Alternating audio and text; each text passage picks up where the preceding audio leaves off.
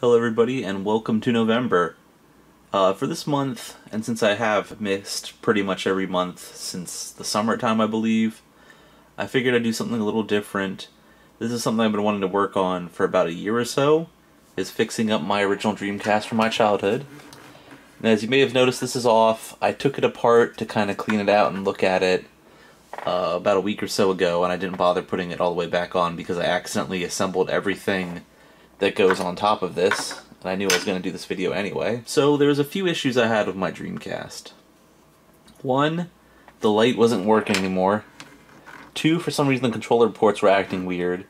And then three, it has the one issue that everybody at this point should have: the CMOS battery is dead.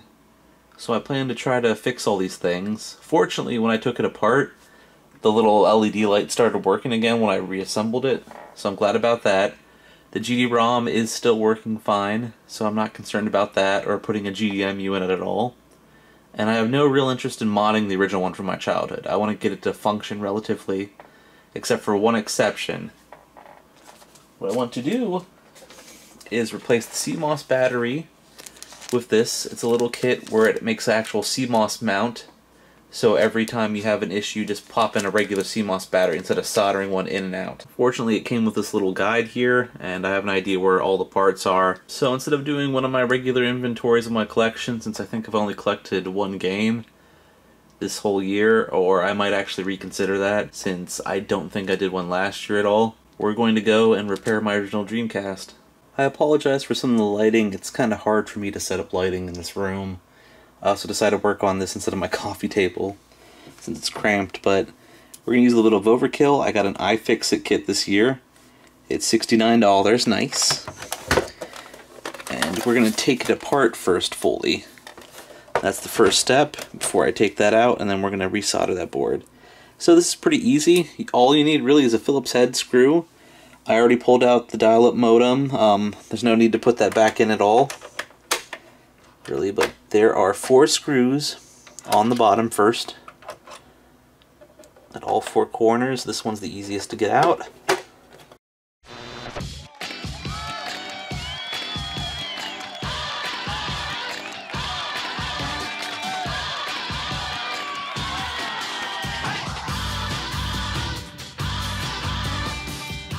So here's the part I'm going to directly work on. This is the controller board. We're going to pull that out. Here's the fan, which is kind of interesting. The Dreamcast has a few different quote-unquote revisions, but most of the ones I've had is either a 1, and I did own a 0 for a little bit, but I was low on money. So the one I have has an actual metal heatsink and fan, but I've seen other ones with the exact model and revision number have a plastic one. Here's the power supply. Here's the GD-ROM reader. This does not use standard CDs technically. There's the power button. And then here's the controller. So we're going to pop this boy out.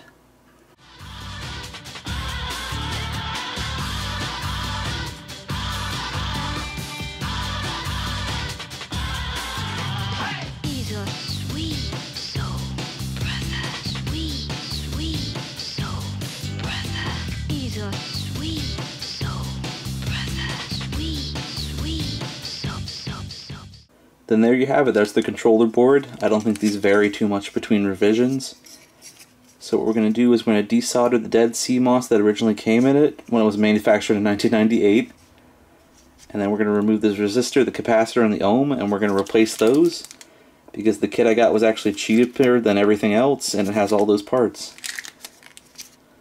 This is a relatively easy soldering job, so if you're not that experienced, you should be good at doing it. Figured I'd just zoom in and show you guys that it has the Katana code name on there and then the Sega on the board. Made in Japan.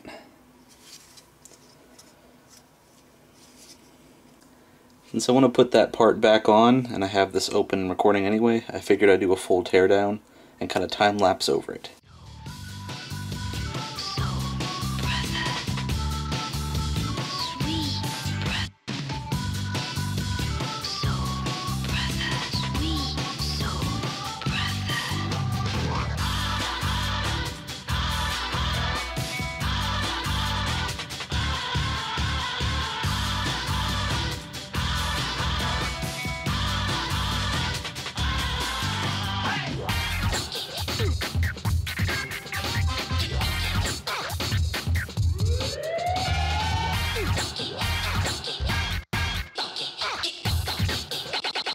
Let's look at the funk. Could you stop playing with that radio of yours? I'm trying to get to sleep. Could you stop playing with that radio of yours? I'm trying to get to sleep. Could you stop? Could you stop? I'm trying to get to. I'm trying to get to.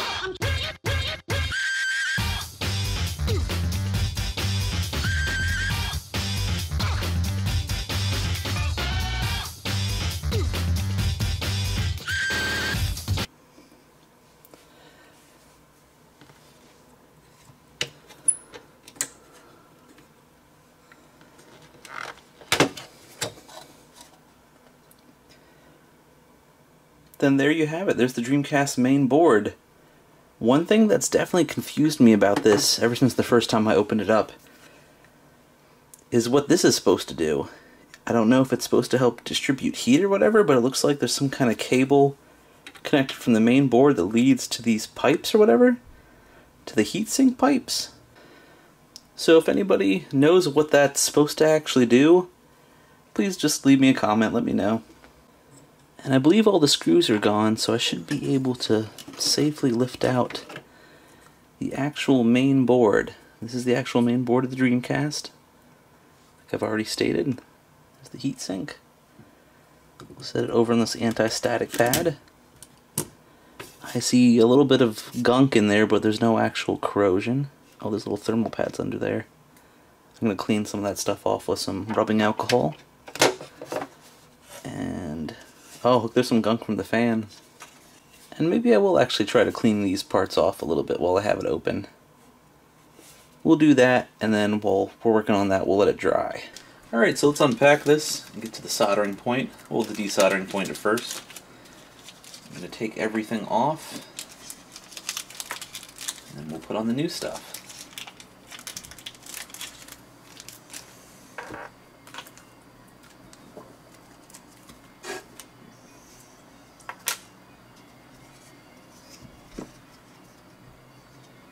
So, there's 3 points there.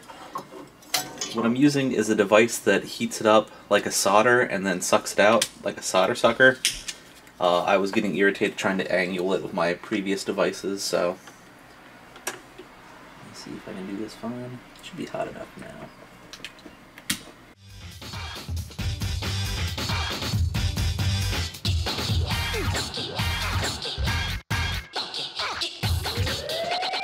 Let's look at the funk.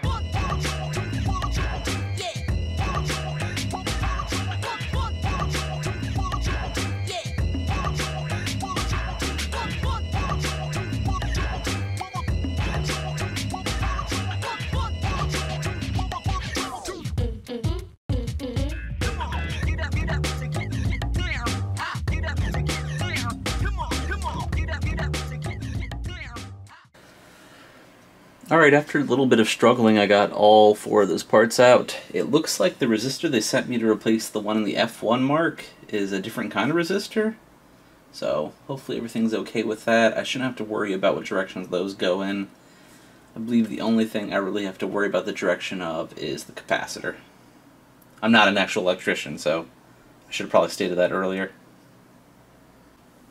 So next I'm going to slide one of these in and try to solder it in place. We'll probably start with this, and I'll make sure everything's okay.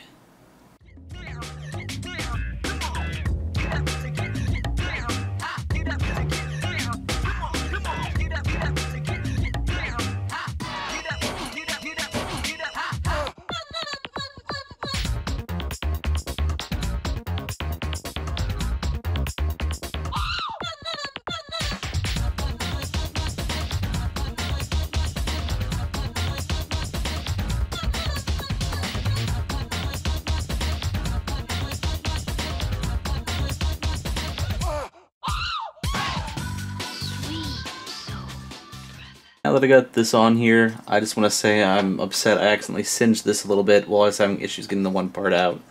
I also suggest if you do this on your own personal one from your childhood like I did, definitely try and practice on something else if this is your first time soldering. I am upset that happened in general, even though I'll never see it. But do that, and also probably get some decent parts.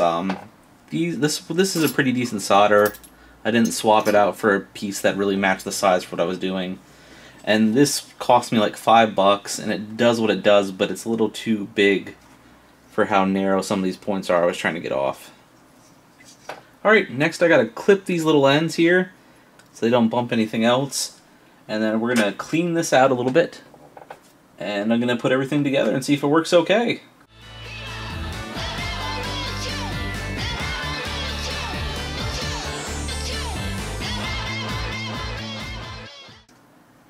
Alright, now, pardon my awkward setup, but I originally planned to use my Sony Trinitron monitor and the VGA box for my Dreamcast, but I'm a little tight on time and busy lately. So I figured I'd just plug it into whatever TV I had nearby, and I'll do the VGA box eventually. That's on my list of videos to make, but let's see if everything worked okay. I have everything plugged in. I have my fingers crossed, make sure I didn't get anything wrong, and we'll see if everything boots up normal. I should be able to set the clock okay from now on. So I think it's the 10th. I do notice that the light is flickering a little bit, so I think I might have bumped something when I did the replacement. And we'll just go for that time for now. The controller's working just fine also. That was another issue, is for some reason the controller ports weren't working properly. So I didn't mention it earlier, but that kit did come with those caps and stuff. And I did kind of show it, but I replaced those because I assumed one of them was bad since the controllers were not working on any of the ports properly. I forgot to test the optical drive. This is a burnt copy of the Dream Shell, which is a Linux distribution for the Dreamcast. Primarily used to boot homebrew games and then, you know, game bootlegs and stuff, but I'm using it for mostly backups and such not. So I'll probably take this apart and see if I can get that working normal again. But when I started this project, it wasn't working at all, and I assume I got some solder somewhere that's causing it to flicker, else I bent something slightly out of place. Shouldn't be too hard to fix, so. And bam, we have Dream Shell. So everything's working. The light's a little flickery, but I could live with that for a bit. And I got my original Dreamcast from my childhood pretty much repaired. Now, I'm gonna turn it off and unplug it and plug it back in and make sure that the CMOS keeps the time. So I'd like to thank everybody for watching this video. I know most of you are my personal friends and family, and then some of you are strangers or people I know online. Whoever you are, thank you for showing interest viewing this. I know the quality of my videos has not risen as much as I intended by this point, but I still look forward to making more things on stuff in my collection, game stuff and hardware stuff and whatnot. Until next time, everybody enjoy.